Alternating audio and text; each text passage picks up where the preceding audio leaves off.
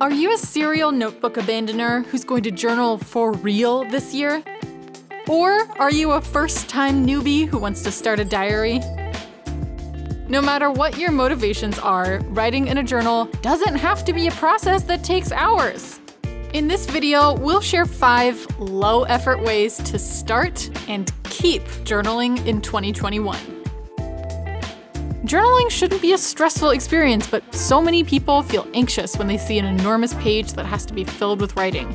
If you've experienced the fear of the blank page before, it's okay, we got you. An excellent solution to this problem is to use a special journal that dedicates a page to the same day over successive years. Each day only gets a small, defined space to fill in. You can journal every day without feeling overwhelmed by how much you have to write. As an added bonus, you can read entries from previous years on the same page to see how much you've grown. Line-a-day journals come in dated and undated varieties. Undated diaries like these by Apika and Midori are available in 3- and 5-year versions. You can start writing in these diaries whenever you like, though you have to write in the year for each entry. Hobonichi's dated 5-year techo has all the dates filled in for you, but starting late will have you skipping pages. While we're talking about the fear of the blank page, this deceptively simple tip can make it easier to write. Rather than using a large journal with too much real estate, downsize to a smaller notebook that's easier to fill.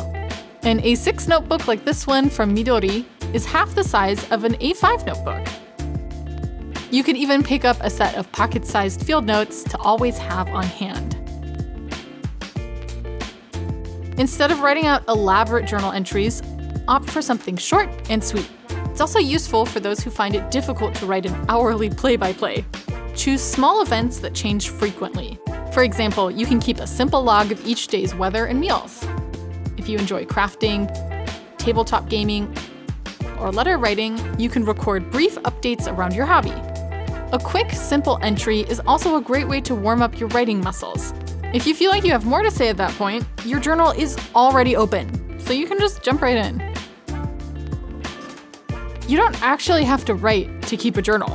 It might actually be easier to keep consistent entries by turning diaries into visual experiences. Scrapbookers can glue found objects and ephemera into a notebook. Artists can draw simple 4-panel comics to remember something funny or interesting that happened. You could also write short entries and decorate the rest of the page with washi tape and stickers. If you're not sure what to write about, a list of journal topics and prompts could be the inspiration you need. You'll need to plan ahead for this tip, but it's also really easy to do. Just jot down interesting prompts when you see or think of them. Write them down on an index card or sticky note so it's easy to move the prompts from page to page. To get you started, here are some topic ideas. Just use the ones you like.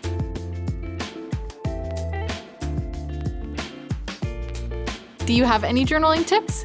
Let us know in the comments below. Click the card above to watch our How to Journal video for even more ideas. Or, if you're like me and you struggle to maintain a journal past 3 or 4 days, but you like looking at stationery videos, subscribe. See you next time! Or a newbie who wants to start a diary? You could even pick up a set of pocket-sized field notes to always have on hand. Although somehow, personally, I never managed to fill those, and I don't understand how. I am a serial notebook abandoner, though. I will write in it for 3 pages and then move on to something else. I really am just very dedicated to sticky notes. Sticky note stacks are the only things that get used up completely in my house.